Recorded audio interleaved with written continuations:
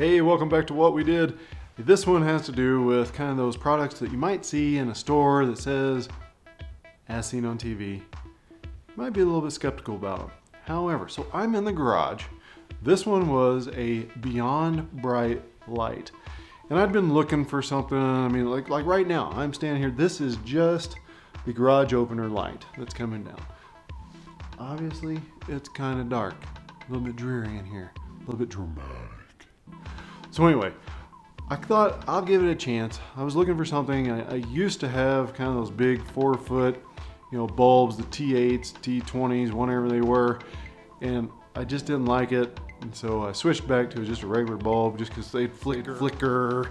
And then I had to, figure out how to fix it. And I'd have to get the big ladder out because I mean the ceiling's only like 11, 12 foot tall here in the garage, and so I had to go get the big ladder. But anyway, I want to show you this. So I found this Beyond Bright as I was walking through one of the big box stores, and I wanted to give it a shot.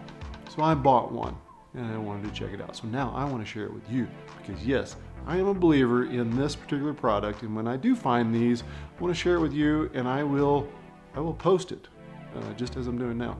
So here, take a look at this. I'm going to flip that light on. Like, check it out. That is cool. I mean, this thing is awesome. I can't believe how bright this is. And what I do like about this light is that it's adjustable. Yes, adjustable. You can move, it's got 3 like little wings on it, and then you can actually raise those up and down and guide the light where you want. So like right now, I have them kind of pointed, they're in this particular location, but if I want, I can shine them across the room from side to side. So I just wanted to share with you. That's awesome. Once I bend it like that, you get it there. Kind of more dramatic, whatever. Anyway, I just wanted to share. So I appreciate you, checking it out. If you got a dark garage, you need a little bit of light.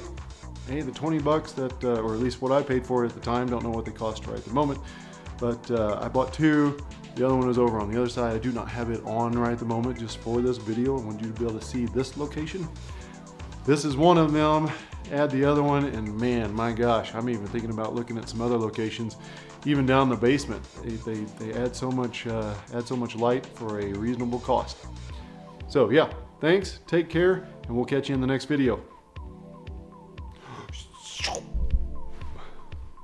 Kinda.